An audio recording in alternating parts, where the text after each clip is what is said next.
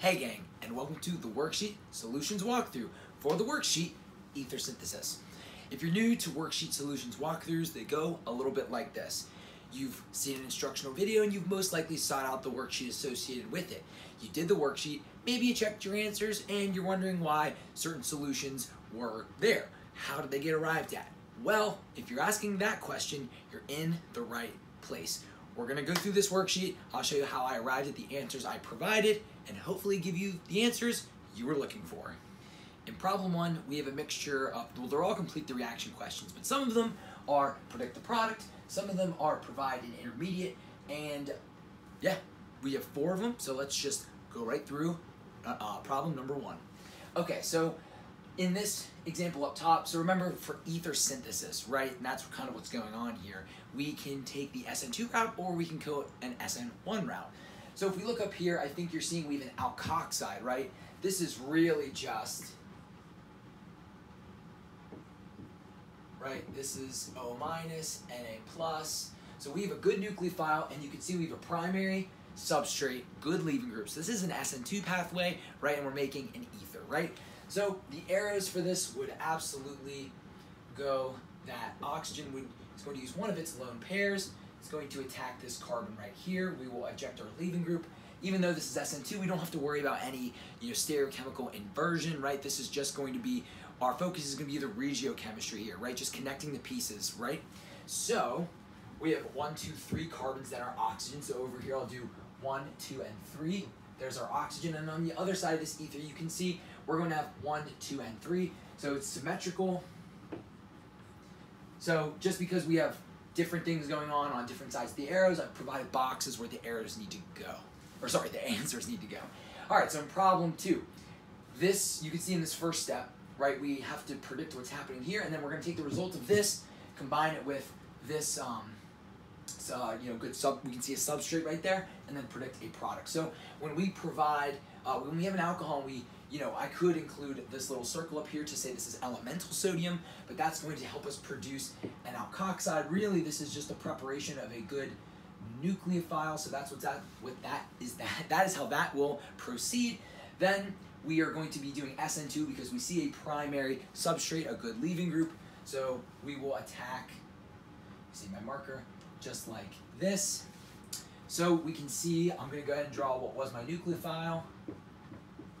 Then I will bond from this oxygen to this carbon that I'm going to dot. So if you need to mark carbons like we've done in the past, don't be afraid to do that. So if I draw a line, then I have that carbon. So that is a carbon that is outside a benzene ring. So that I can then draw the rest of my ring and making sure I don't lose any carbons along the way. Moving on. So here we see a little splash of SN1 because we see solvolysis. So we can see that, well, let me stay true to my green convention. Once bromine leaves like this, we have a carbocation. We'd have to check if there are any shifts. Luckily, no carbocation shifts, whether it be hydride or methyl, we're good to go. And we can see, in these SN2 problems, right, we have O minus, good nucleophile, can react on its own. But here we have a carbocation because we see we have a nucleophile that's not as good, right? That nucleophile is going to need some help. It needs a more reactive reactant. So in this situation, now this alcohol, neutral alcohol, can go ahead and attack right here. Again, we would have to abide by any SN1 rules like racemic mixtures. We don't have to worry about that because we are attacking carbon that's not a stereocenter. So in this, and you can assume there's going to be a cleanup step, but I would go ahead and draw the bigger piece right here. Oh, lost the carbon. So there, and then the next line I will draw will be the carbon here. I can dot it here, and then I can show that it's dotted right there. So the oxygen is connected to that dot carbon, which then has a methyl group and a methyl group off of it. So that is the ether we end up with.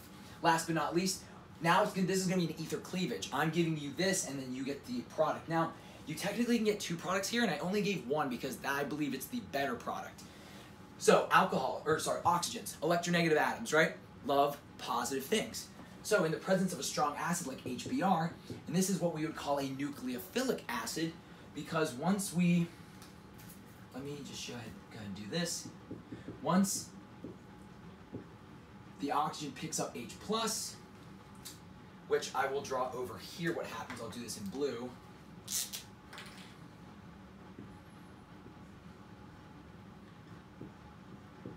We have a positive charge on the oxygen. This remains unchanged, and now we produced Br-, so which is nucleophilic. So that's why it's kind of like a nucleophilic acid. So in this scenario, right now, we have a good leaving group. So it's really is that either this is going to be our leaving group, or this will be our leaving group. We need to figure out whether we're going to attack this carbon I'm dotting or this carbon I'm asterisking. And make sure you attack the more sterically available carbon, if there's a difference. And there is, because this carbon is secondary, this carbon is tertiary, right? So attack,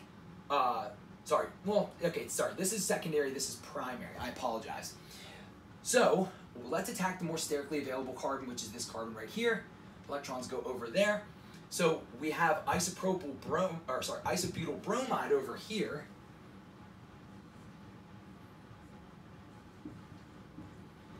And then over here we produce isopropyl alcohol, okay?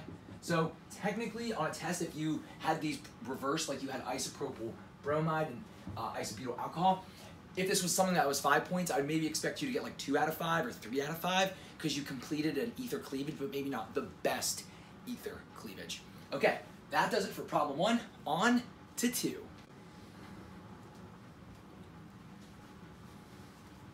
Okay, gang, to round out this pretty short worksheet, we have an A and B on problem 2. We have to draw the mechanisms for A, B, and then as a bonus, right, because we always love to do extra in OCHEM, we are told that B is a better, more favorable reaction, and we need to explain why. I know they're not exactly the same, but they're like roughly the same, and there's one key difference.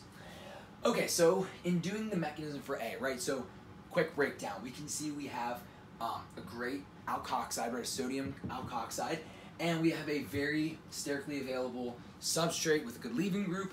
We can see just very straightforward ether synthesis. So if I were to draw the mechanism, which is super short, just one step, if I want to keep the spectator eye around, which you do not have to do unless, in your class you have to, all we're going to do is attack the very sterically available primary substrate carbon, boot off chlorine, right? This is SN2, it's happening in one step, concerted mechanism. We don't have to worry about any stereochemical inversion. And we produce our lovely ether product. Let me make sure I don't lose any carbons. 1 carbon outside the cyclopentane ring, an oxygen, 3 carbons that came from our substrate, good to go. Make sure, okay, didn't forget anything. All right, so in this reaction right here, you can mechanistically find, the OH getting treated with the sodium and showing how that goes to O- and whatnot. We don't really worry about that. So in this first, I'm just gonna actually jump ahead to this now.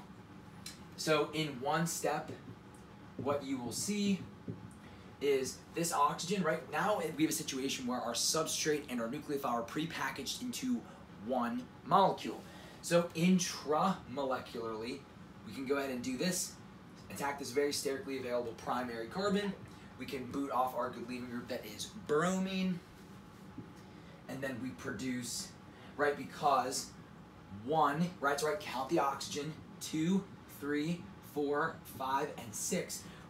This is a great reaction because we're forming a 6-membered ring. We know 6-membered rings are everywhere in nature. 0 ring strain, allows carbon or any atom to have a, adhere to a tetrahedral structure, all that good stuff.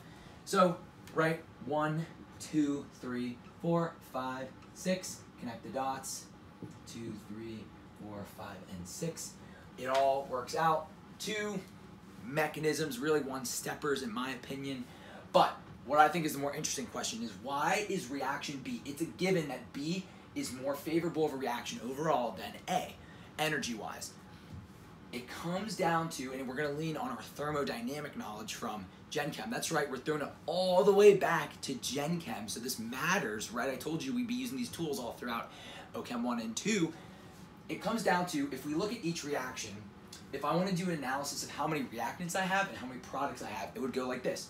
Right here, we have one reactant that goes to one product. And that's because we have our substrate and our nucleophile packaged within one molecule. Up top, you can clearly see we have two reactants that form one product. And I'm ignoring spectators, right? So, in this, you know, if that's the analysis we're going to go with, it's clear to see that up here, we go from more reactants to fewer products. Our system has less things running around in solution, bumping into the walls, bumping into other molecules. That is one other way of saying our system up here gets more ordered. So, that another way to say is that our delta S for this reaction is unfavorable. So our entropy in this reaction above is bad, whereas down here, the delta S is neutral. I don't know if it's a little bit positive or a little bit negative, right? You'd actually have to crunch some numbers that you could get from thermodynamic tables. We don't worry about that. So what you could say is delta S is roughly neutral. So this comes down to actually breaking out the Gibbs free energy equation. Long story short is that this reaction down here, delta G is a measure of spontaneity. This reaction, holding everything equal, right? I know they're not the same reaction, but they're similar. This reaction is, I'm telling you, it's more spontaneous, and the reason is because the entropy here is better than the entropy up top because of the fact that the system stays the same amount of ordered here. The system gets more ordered up here. And remember, entropy is a measure of disorder. The universe is always heading towards more disorder. So, because we stay the same order, our orderliness of the, our system here is the same. It gets worse up here, and that's the justification for me telling you that this reaction is more favorable overall, or more spontaneous, than this reaction up top. Don't hold me to it if you actually grab a thermodynamic table and run the numbers. I just wanted to pick a similar-ish looking thermodynamic ether forming reaction. So just supposed to be qualitative, certainly not quantitative.